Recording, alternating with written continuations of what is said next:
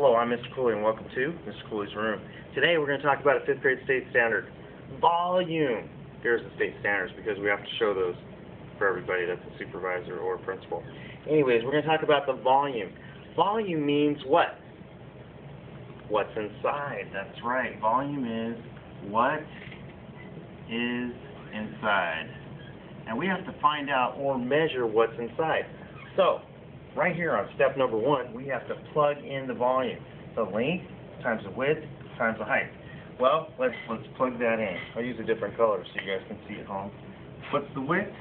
4. And what's the length? 2.2. Our step number 2 is, right over here, multiply. So, let's take this one first since it's the easiest.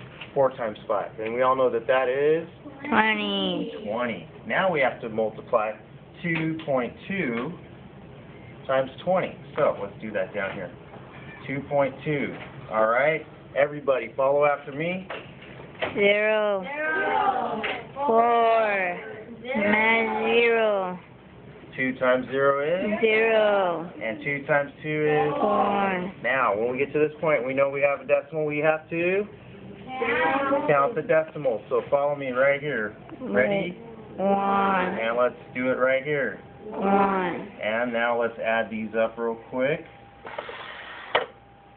0. 4. And bring down your... Decimal. All right. Thank you for coming to Mr. Cooley's class.